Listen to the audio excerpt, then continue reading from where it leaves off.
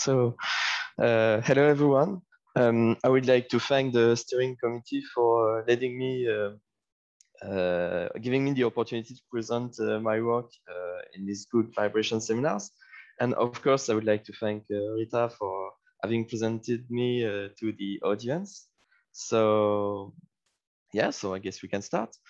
So today I will give you a presentation of large part of my PhD, which is the seismic analysis of evolved giants on the red giants and on the asymptotic giant branch. And today I will show you how to constrain the internal structures of stars on the asymptotic giant branch. This is part of my work under the supervision of Benoît Mosser and Yveline Le Breton, and of course, many important collaborators.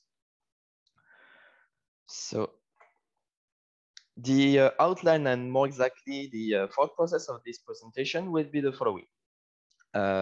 We will investigate how the second helium ionization zone can be used as a physical basis to classify RGB and HB stars. It will allow us to constrain stellar interiors. So by studying observations of the P modes oscillation spectrum of evolved giants, we will investigate seismic signature of stellar evolution. And thanks to stellar models, we will make the link between seismic parameters, once extracted from observations, and internal structures parameters from stellar codes. So first, I start with the scientific concerns and context of this work. So basically, RGB and HB corresponds to two different evolutionary stages in stellar evolution. So we have HB, which corresponds to the stage after the core helium burning, and the RGB corresponds to the stage before core helium burning. So the core helium burning occurs between those two evolutionary stages. So we expect to have structural differences between those two evolutionary stages. However, this is not straightforward to disentangle evolved HB stars from evolved RGB stars. This is what you can see on the color magnitude diagram here, including stars in the globular cluster N5. So here we have RGB represented by triangles and HB by squares. At evolved stages, you can see that it is not straightforward to disentangle them with photometric quantities from observations. And if we look in stellar models, so for example, with the Hertzsprung-Russell diagram for one solar mass star, you see that the RGB and the HB are very close. So using photometric related quantities, both from observation and of models, it is difficult to disentangle them. However, we see clear stellar structure differences between those evolutionary stages. So for here, this is what you can see on the Kepler diagram of a one solar mass star. The extent of the convective envelope is not the same. We have an important mass loss going through the HB. And on top of the hydrogen burning shell on the RGB, you have an additional helium burning shell on the HB. So you have clear structural differences, and we would like to know how we can efficiently disentangle HB stars from RGB stars. And we will do it by using astroseismology to bring constraints on the internal structure.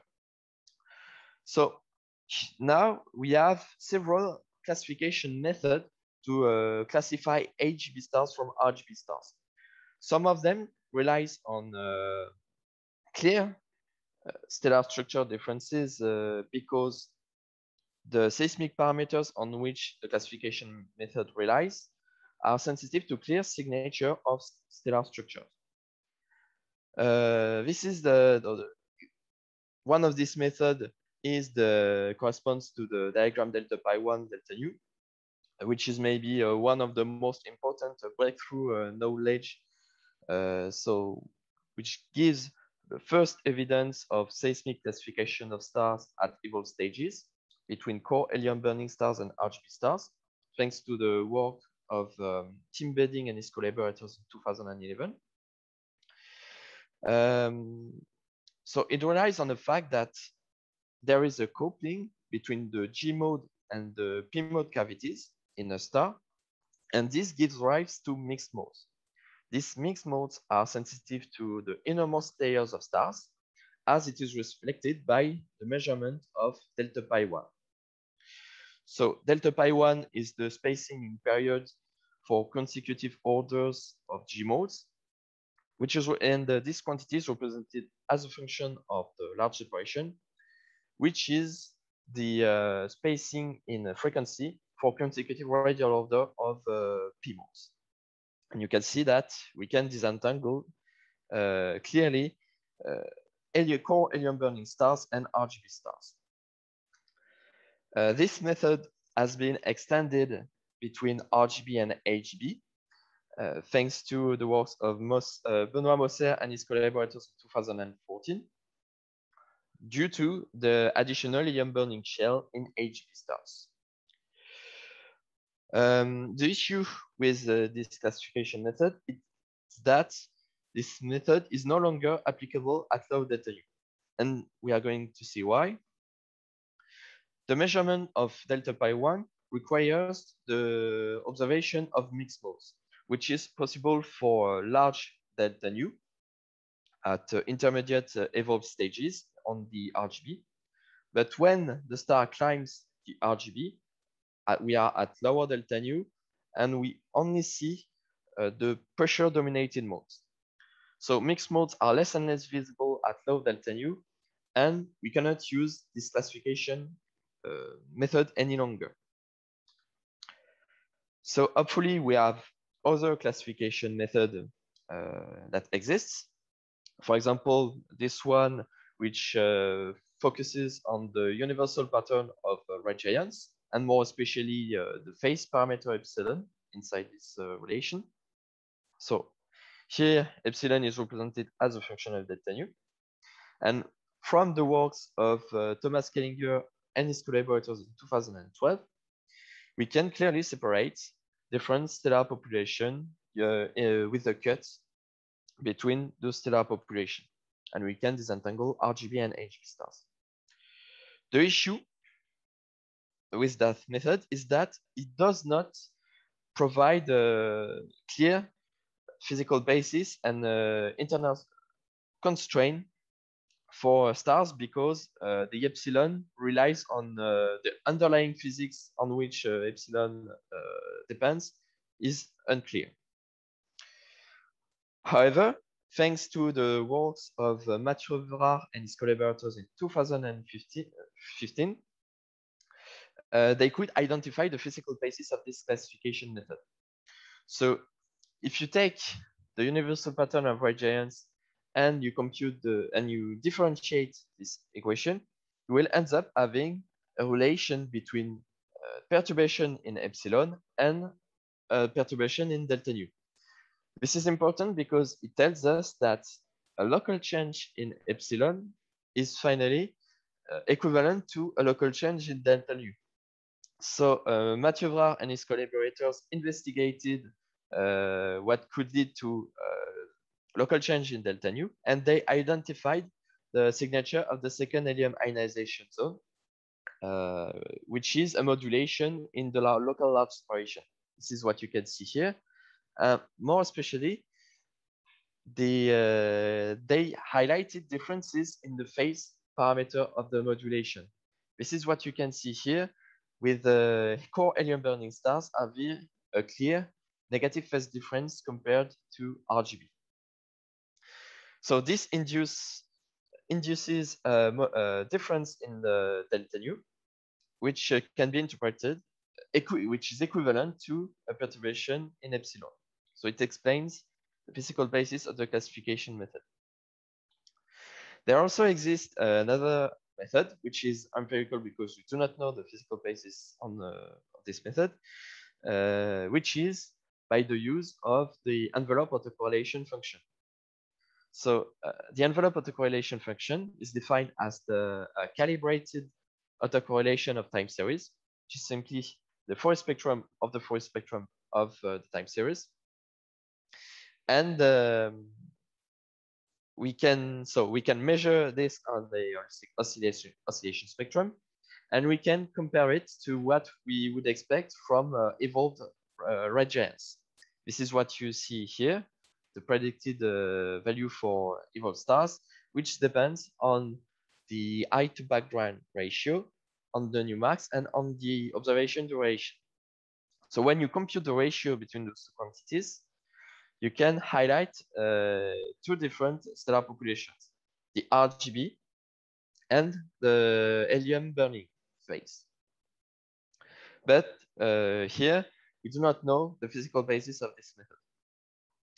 So the aim of this presentation will be to focus on the lower part of this diagram. And we would like to extend the results of Mathieu and his collaborators that has been led to core helium burning phase, and we would like to confirm if RGB and HB can still be disentangled thanks to the second helium ionization zone. That's the first goal. Then we also would like to characterize the evolved star through the seismic signature in the oscillation spectrum. This is important because we don't have plenty seismic constraint for asymptotic giant branch stars. And finally, thanks to the link between observations and the use of stellar model, we will investigate how those seismic signature will give constraint on the stellar structure differences between RGB and HB stars. To this end, we will be studying the P-mode oscillation spectrum of evolved giants. So first, I quickly present to you the sample of stars we used. So we considered RGB, clump, and HB Kepler targets, for which we have delta nu that is lower than 4 microhertz. And the evolutionary status is kept following the classification method that I presented to you before, the one based on the epsilon parameter and the one based on the envelope autocorrelation function.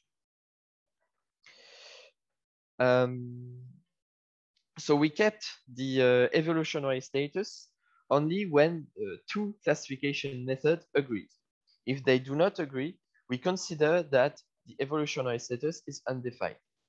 So here in blue, we have the RGB, and in red, helium burning stars, and in gray, the undefined evolutionary status. So if we look at the histograms and particularly at very low delta nu, we see that there are the disagreements that increases.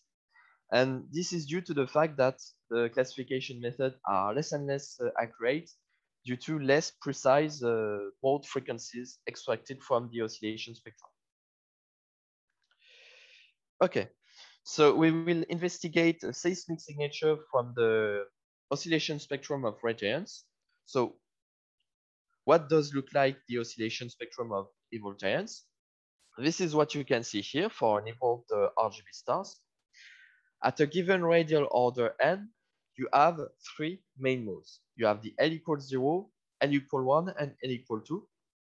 And for those who work on red giants, you should notice something, is that for the L equal 1 modes, the non-radial modes, we only see one single mode. We don't have mixed modes. And this is due to the weak coupling between the P mode and the G mode cavities. So the only modes that we see on the oscillation spectrum will be interpreted as the pure pressure non-radial modes, both for L equal 1 and L equal 2. So how do we characterize the oscillation spectrum of evolved giants? So we model a template oscillation spectrum with Lorentzian modes and underlying Gaussian envelope. And the Lorentzian follow the universal pattern of radiance with the frequencies reminded here. The seismic parameters are parameterized by the delta nu, following the scaling relation found by Benoît Mosser and his collaborators in 2011. And we extract the mode frequencies and find the optimal delta nu by using a maximum correlation method. So we keep the best matching template spectrum with observations. Once the best matching template oscillation spectrum is found, we apply a detection threshold both on the mode heights and the mode frequencies, which allow us to extract the p-mode frequencies of evolved giants. So at this step, we are able to extract the mode frequencies from observation, but we would like to compare observations with what we would expect from stellar models. So to this end, we use a stellar evolution code, MESA, and more especially template spectrum, template evolution from the PMS up to the HB, and we with the standard parameters, and we modified some physics to correctly model the evolution up to the HB. So here, this is a non-exhaustive list, but we include core overshooting during core hydrogen burning phase. We use the opacity tables at low temperature from Isopus. We use different mass loss prescription on the RGB and the HB. And we took a solar calibrated model with given helium abundance, metallicity, mixing length parameter at a given initial metal mass fractions. And from those stellar models computed with MESA, we would like to extract the p-mode frequencies. This is done thanks to the stellar oscillation code ADPLs. But the main difficulty here is that, okay, from observations, we extract the pressure mode frequencies. But in stellar models, because there is still coupling, even if it is weak, between the P mode and the G mode cavities, the oscillation code will compute the mixed modes. So this is what you can see here. So for the L=0 mode, we are not surprised because we only have one single L=0 mode per interval of delta nu. But for non-radial modes, L=1 and L=2, we have several mixed modes. And the ones that we are looking for are the ones that are closest to the pure pressure modes. That means on the profile of the mode inertia, the ones with the lowest mode inertia. So to extract them, we use a recipe that has been developed by Dréau and his collaborators in 2018, which consists in suppressing the mixed modes by setting the Braun-Weiss stellar frequency equal to 0 wherever we have a radiative zone. So this has been tested by Dréau and his collaborators, and this is what you can see. On the left graph, you have the L=1 modes and L=2 modes represented by a blue square and orange diamonds, respectively. And on the right, you have the residuals between the pure premode obtained with this recipe by setting the Braun-Weiss frequency equal to 0, and the modes of lowest inertia, with highlighted with a cycle. So you can see that the agreements are satisfying for L=2 modes. For L=1 modes, because we expect some deviations due to the mixed character of the of the pressure dominated modes, we have some deviations, but it remains close to what we expect. So this has been computed for a red giant model with a delta nu that is lower than approximately equal to 4.5 microhertz. So it works for evolved RGB models, but this needs to be confirmed for helium burning stars, and this will be part of our future work here. So finally, we have pressure modes from observations and the pressure modes extracted from stellar models. So now we would like to investigate the seismic parameters that could allow us to extract signature from internal structure. This is what we are going to do with the second helium ionization zone, which has been widely studied for the sun, for sun-like stars, and for red giants. So the second helium ionization zone is a region with the sharp variation of gamma 1 over a short distance with respect to the wavelength of the oscillation. This is what you can see here on the gamma 1 profile as a function of the distance from the center of the star expressed in units of acoustic radius. So here you can see the variation of gamma 1 induced by the second helium ionization zone. The depth of the variations here are noted H helium 2, its width delta helium 2, and its location T helium 2. So what's the impact of the second helium ionization zone? In fact, it introduces a modulation in the P-mode pattern. So you have the universal pattern of regions, does not include the signature of the second helium ionization zone, and it adds a modulation delta nu and up. And this modulation is what we call a glitch and what we would like to extract. Well, in fact, we do not extract the modulation directly in the mode frequencies, but rather in the local large separation here. So what are we doing this? Because we will be comparing observations with models. And because models are affected by near surface effect, we would like to lower these effects. So we use combinations of frequency. Here we use the difference of frequency for consecutive radial order. So on the one hand, we compute the local large separation, which does contain the signature of the second helium ionization zone. So from the observations and models, and we compare the values that we would expect following the universal pattern of red giants, which does not include the signature of the second helium ionization zone. So we compute the difference between the two, and we are able to isolate the modulation induced by the second helium ionization zone. This is what you can see here for an evolved RGB star. So here the modulation can be fitted by a damped oscillator model. So here you have three parameters, which are the amplitude expressed in units of delta nu. You have the period, same in units of delta nu, and the phase. So these are the three seismic parameters that we would like to investigate to see if we can learn more about the internal structures of evolved stars. And I start with the modulation period G.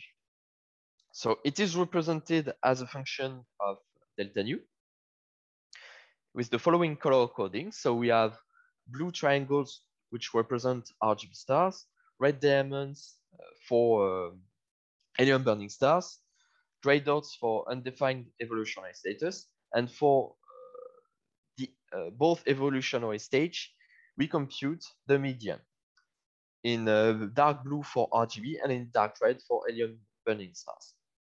And for a given delta nu, you can see that the period of the modulation is globally the same, or whatever the evolutionary status at a given delta nu. So we can compare observations with what would be expected from stellar models.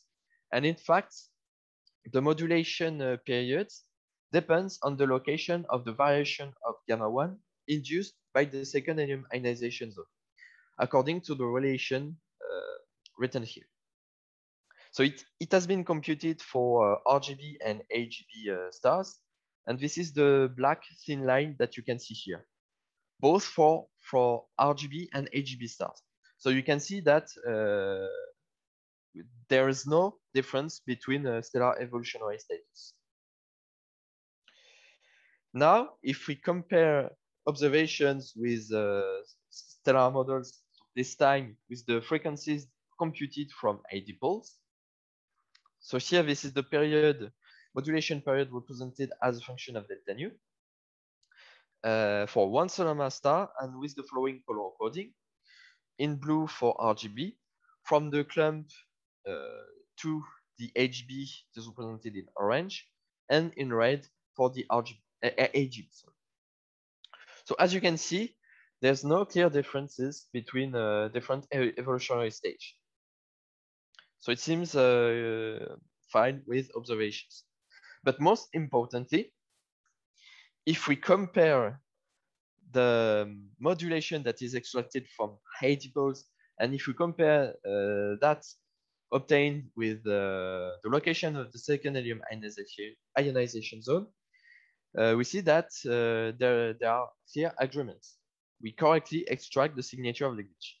This is important because it tells us that the recipe that we use to compute P modes seems to work for those evolutionary stages. Another interesting thing that we can study with the observations is the mass dependence of the modulation period. This is what you can see here as a function of delta nu. And here, the mass distribution is highlighted with the color bar instead of the evolutionary status. And here we computed medians for low mass stars and high mass stars. Low mass stars in blue and high mass stars in red. And you can see that it seems that there is a mass dependence for the modulation period from observations.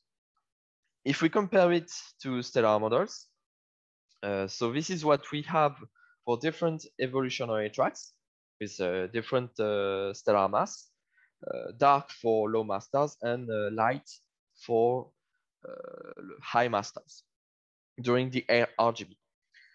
So you see that there is seems to be a mass dependence for the period. And more importantly, if we color code the effective temperature, we see that low mass stars have lower effective temperature than high mass stars. And if we indeed represent the modulation period as a function of the effective temperature, we see that finally the mass dependence that we see is finally dependence in effective temperature. For a given effective temperature, we have one single modulation period. And in fact, this is not surprising because the location of the second helium ionization zone will depend on the effective temperature. If the second helium ionization zone would be closer to the surface if the effective temperature is higher for a fixed temperature gradient. So we expect that the helium ionization temperature occurs sooner towards the center when the effective temperature is high. So we have higher modulation period. Now, if we're interested in the modulation amplitude, which is represented as a function of delta nu for the same color code as before, we see that there are clear differences between helium burning stars and RGB stars. We have different modulation amplitude that is higher for helium burning phases than for RGB. And we would like to understand why. Okay, so first, we would like to check if we are able to reproduce this relation with stellar models. And as you can see, with the blue dots and gray dots for RGB and helium burning phase respectively, we are able to reproduce observations. So now we would like to understand from stellar structure parameters why.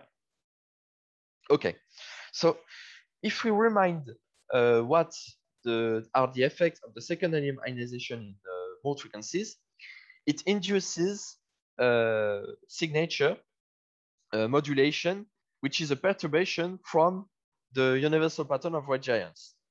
So if the variations of the gamma 1 due to the second ionization zone are more important, we would expect that the modulation amplitude is higher. Okay, so if we study and if we represent the depth of the variation in gamma 1 as a function of delta nu for different evolutionary status, we see that there are clear differences between helium burning stars and RGB stars. And this explains the differences that we can see in the modulation amplitude between evolutionary states. We can even go deeper in this interpretation, thanks to the works of Jan Christensen, Dalsgaard, and his collaborators in 2014. Because if we represent the depth of the variation of gamma 1 as a function of the temperature at the second helium ionization zone, we see that there is a clear correlation between those two parameters. And we have even a unequivocal relation between those two quantities. This means that for a given effective given temperature at the second helium ionization zone, you will have a unique profile for the gamma 1. This induces, this reflects the fact that there are differences in the thermodynamic state of the convective envelope according to the works of Jan Christensen, Dalsgaard, and his collaborators in 2014. So this is one of the main results that we can extract from internal structure. There is also an interesting thing that we can study with the modulation amplitude is the behavior of the modulation at low delta nu. So here we represent the full amplitude, so in microhertz, as a function of delta nu with the same color code for one solar mass star. And you see that at low delta nu, while delta nu decreases, we keep a constant amplitude for the modulation. And this is a problem because, as you can see, if we represent the modulation parameters, this time in terms of delta nu, we see that it fastly increases towards the delta nu. And this is a problem because the amplitude modulation, the modulation amplitude becomes of the order of 0.1 up to 1 in units of delta nu. This is a problem because we do not expect the modulation amplitude to be as high as the quantity delta nu that is perturbed by the second helium ionization zone. This signature is extracted from a perturbative approach, and we do not expect the perturbation to be of the order of the quantity itself expected from the universal pattern of white giants. So we may not extract the Gleek modulation, and it raises the validity of the asymptotic approach towards low delta nu. Okay, so now if we look at the modulation phase which is represented as a function of delta nu here, with the same color code, we see that there is a negative phase difference between helium burning stars and RGB stars. So finally, this is what we wanted to have, right? Because as highlighted by the works of Mathura and his collaborators in 2015, they obtained the negative phase difference to explain the differences between core helium burning stars and RGB stars. And here we see that we extend their works. We still obtain this negative phase difference between HB and RGB stars, which explains the classification method of Thomas Kellinger and his collaborators in 2012. So in fact, this difference in phase translates into a difference in delta nu, which is equivalent to a difference in epsilon. So we have now identified the physical basis to classify RGB and HGB stars, which is the second helium ionization zone. So let's see if we are able to reproduce these results with models. So it is represented as a function of delta nu, modulation phase for one solar mass. And we are, in fact, able to reproduce this phase difference. But this is for one solar mass star. If we look for higher mass, we see that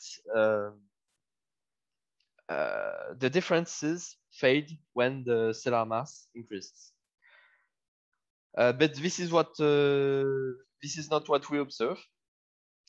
As you can see here, this is the same graph that I presented to you before from observations, but here we highlighted the stellar mass, which is color-coded. So here we compare the medians that we have for high mass stars. So what I call high mass stars is mass that is higher than 1.2 solar mass. And we computed medians for RGB in blue and helium burning stars in red. And we see that from observation, we still have this difference. So we need additional physical ingredients to reproduce observations. Okay, so let's move to the conclusion. So what is important here? First, we have highlighted clear structural differences between RGB and HB stars thanks to the signature of the second helium ionization zone. So if you had to keep in mind two lessons from this presentation, these are the following. We highlighted different efficiencies in the convection thanks to the works of Jan Christensen, Dalsgaard, and his collaborators, which leads to different temperature at the second helium ionization zone, depending on the evolutionary status. It leads to different profile of gamma 1 with the unequivocal relation between depth of the variation of gamma 1 and the temperature at the second helium ionization zone. And this can impact the modulation amplitude, and the glitch signature is more intense during helium burning phase. This is the first main conclusion of this work. The second is related to classification of stars. So if we get back to 2015, Mathieu Vra and his collaborators have highlighted that the physical basis which relies on the universal pattern of variance, epsilon, is in fact related to the second helium ionization zone. The stellar evolution effects are encoded in the second helium ionization zone signature in mode frequencies. Thanks to our work, we extended their works to more evolved evolutionary stages between RGB and HB stars. So we are able to disentangle RGB and HB stars with the second helium ionization zone. On top of this important conclusion, we have brought important seismic constraint on the HB, which opens new window for the study of physical processes on the HB. This is what we do, for example, in the first paper of my PhD, which deals, one aspect deals with the measurement of the mode damping and the impact that we can have for the physical processes. We can also study important events during the HB. For example, the bump of the HB. We can now characterize, thanks to observations of Kepler and TESS, the bump of the HB in terms of mass and metallicity, the dependence of mass and metallicity. And more importantly, thanks to the works of Diego Bossini and his collaborators in 2015, they used the HB bump to constrain stellar models, the mixing processes. This is something that we are currently studying because Diego Bossini and his collaborators study the HB bump to constrain stellar interiors, but for one single bin of mass and metallicity. And now we would like to study the effects in mass and metallicity on the constraint, how it impacts the constraint in stellar models. So a few words about the prospects and the aspect that can be developed in my work and my supervisors and collaborators. So what we can do is to, thanks to observations and stellar models, by comparing them, we can still investigate the dependencies of seismic parameters with physical ingredients in stellar models, such as the mixing length parameter, the core overshooting during the helium burning core helium burning phase. Because as you could see, for high mass stars, we are not able to reproduce the difference between the helium burning stars and RGB stars at evolved for high mass stars. And another aspect that we could investigate is the performance of the classification for low mass stars, for low delta nu, sorry. Simply because at low delta nu, we are limited by the frequency resolution, and this leads to higher uncertainties on the mode frequencies, which leads to a less accurate classification method. And finally, it has impacts for the galactic archaeology, because thanks to the seismic characterization of asymptotic giants, we are now able to study the HB bump, and this can be interesting to study if the HB bump can be a suitable candidate for standard condols. That means if we are able to show that the luminosity of the occurrence of the HB bump depends on the metallicity or not. And finally, the HB bump can be used as a calibrator for mixing processes, as illustrated by Diego Bossini and his collaborators. And this has implications on the chemical composition of stars and its surrounding. So I guess I've finished. So many thanks for your attention. Thank you very much, Guillaume, for a very, very interesting talk. I'm sure that we are going to have questions about this presentation. Maybe, so you can raise your hand using the button. I was waiting for you, Jörn, to raise it. Okay, let's go, Jörn, you can shoot. Okay, so thank you. Of course, I should not be allowed to speak until much later because I'm not very young. But thank you very much, Guillaume, for this very, very interesting presentation and very impressive work, both on the data analysis and the modeling. I mean, clearly, I'm delighted to see that the 2014 paper could be used for something. And actually that your results seem to be consistent with what we found there about the effect of the helium ionization zone. There's just one additional point which I just want to remind you of, and that's really that the effect we see is quite simple. Consequence of the internal structure of the star that might be relevant for your analysis further on, namely that in the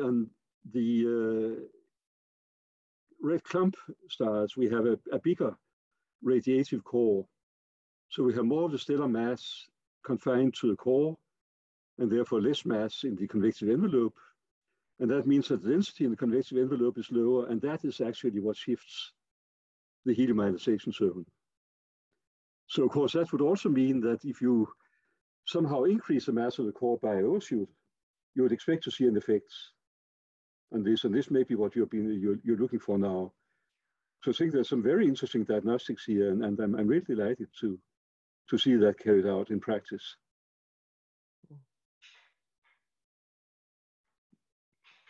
Yeah, I'm not sure I investigated that, but in fact, there are many parameters that impact the secondary ionization zone. And for instance, so maybe I can get one of my additional slides. Okay, sorry to get back. But there are interesting works that has been led by Pierre Oudaillet in his PhD, which is who is working with me at Paris, And they highlighted that the profile of the gamma 1 for the second-order ionization zone, there are many other parameters that impact this region. So this is what, sorry. Okay, this one. Okay. So in fact, there are, for example, here the helium abundance. So, well, we expect the helium abundance to affect the variations of gamma 1. So the characteristics of the second ionization zone, but there are also other parameters. So as you suggested, that are linked to the core of the helium core during the clump phase. And on top of that, more generally, it seems that there is also the electron degeneracy that will play that play a role. For example, this is what you can see: the shape of the variations induced in gamma 1 depends on the electron degeneracy, and of course, on top of this parameter, we also have the location of the second helium ionization zone, where we can see, so I'm going to reduce this window. We can see that depending on the location of the second helium ionization zone, with the parameter that is related to the location and many other parameters such as effective temperature and delta nu, we see that the profile in gamma 1 is not the same. Here, it is wider for the more it is close to the stellar core. So yes, there are many other parameters that can be investigated to study the effects of stellar parameters in the second helium ionizations in signature. And of course, the mass fraction in the stellar core is one of them. Absolutely, but what we found there was precisely that it was a much lower density that played a role, and that might be worth looking at again. But thank you again. I look forward to seeing the further work on all this. And I think that Pierre will be giving a good vibration seminar in the second part of this school year, most likely.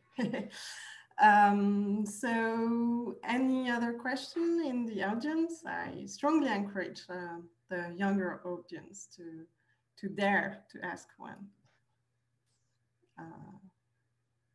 So you can raise your hand.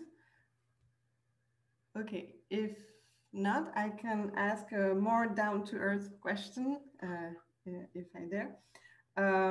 So you talked in the very beginning of your presentation about classification methods, and you mentioned some empirical ones and some more like physically motivated ones. And you use both of them in your selection method. Why don't you use one of them? How do they compare? Okay. I guess that in the Red Giant workshops, you've worked on this extensively.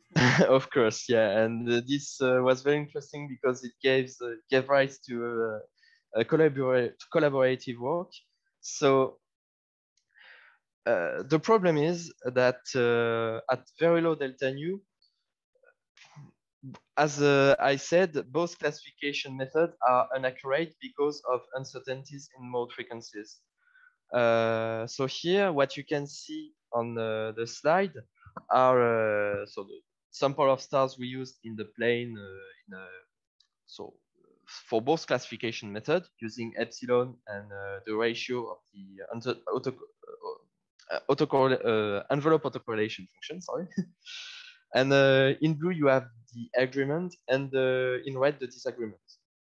So as you can see for both diagram, you have not a lot of disagreements are at high delta nu relatively to the number of stars we have. And most of the disagreements are due to the fact that they are close to the separation, to the cut relation. between RGB and HGB. But at very low delta nu, we see that there are a lot of disagreements between those classification methods. And if we look how it compares with the total number of stars we have per bin, we can see that, so here it represents the percentile of disagreement. We see that at very low delta nu, it largely increases towards decreasing delta nu. So, and that's why we need to have clear, accurate evolutionary status to use both classification methods. And this is, as I told it in my talk, this is reflected by the fact that we have high uncertainties on the parameters. So here on the left is the uncertainty on epsilon, and on the right, the uncertainty on the envelope autocorrelation function, and we see that it largely increases. So in that case, we also studied, we also kept the stars for which we were sure that they were correctly classified independently for the two classification methods. And we defined a p-value to evaluate the distance from the epsilon to the cut relatively to the uncertainty we have to the parameter. So x can be epsilon or eta.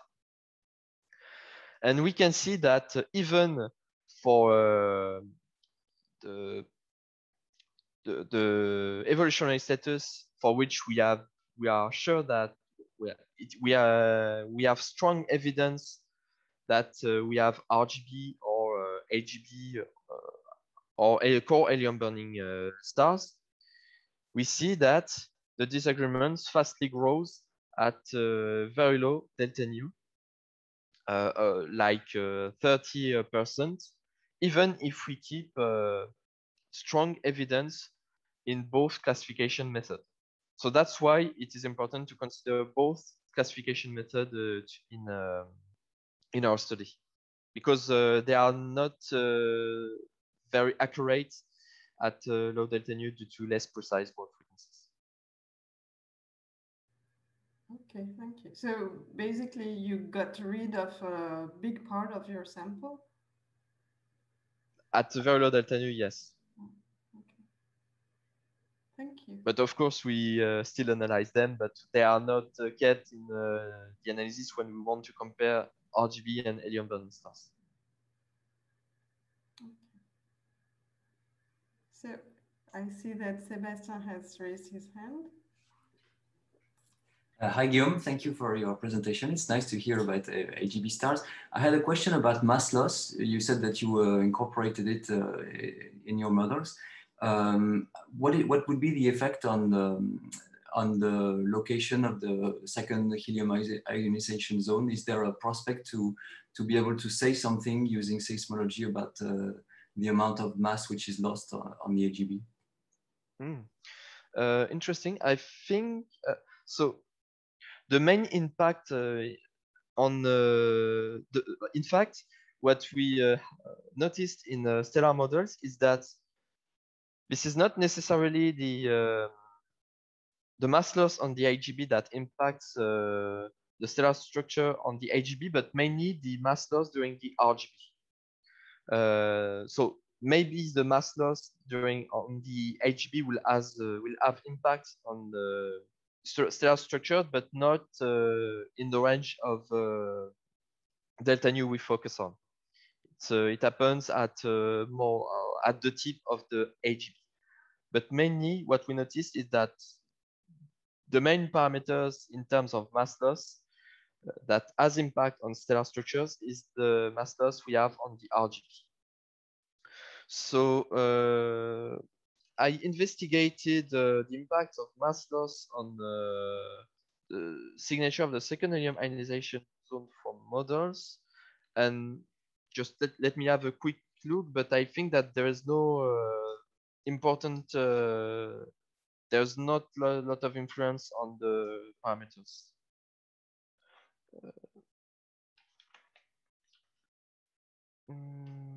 Okay, so for the mass loss, there is a I found maybe an effect on the phase parameter for during the helium burning phase when we change the mass loss on the RGB. But don't think that I noticed other changes going taking 0.3 for the Reimers factor up, and if we change it to 0.1, we didn't find a lot of difference except for the phase parameter. Okay, because if you lose a bit of mass, in principle, you should change the radius of your star. And if you keep luminosity, it should change your temperature. And if the temperature changes, I would expect the location of the ionization zone to be modified a bit, but maybe this is a bit naive. Yeah, maybe in fact this is a work that is on progress, so yeah, okay. I think that if we strictly look at the location of the second helium ionization zone in gamma 1, I think we should see some impacts on mass loss on it. But here on using the pressure modes that we extract from adipels, I didn't notice something important. So this may be due to uncertainties. And yeah, care must be taken. This is the work in progress. Okay, thanks. Thank you, Guillaume. Okay, so something to look forward to. Yeah. So I think we will stop now because it's 11, and I would like to thank you very much, Guillaume, for a very interesting work and talk, and also very complete answers. Thank you everyone for showing up, and see you not in 2 weeks, but in 4 weeks for a talk given on massive stars by Simon Bersons from KU Leuven. Thank you, everyone. And please, the steering committee, stay put for our meeting. Bye, everyone. Thank you very much, Guillaume, again. Thank you, everyone, for being present. Bye-bye.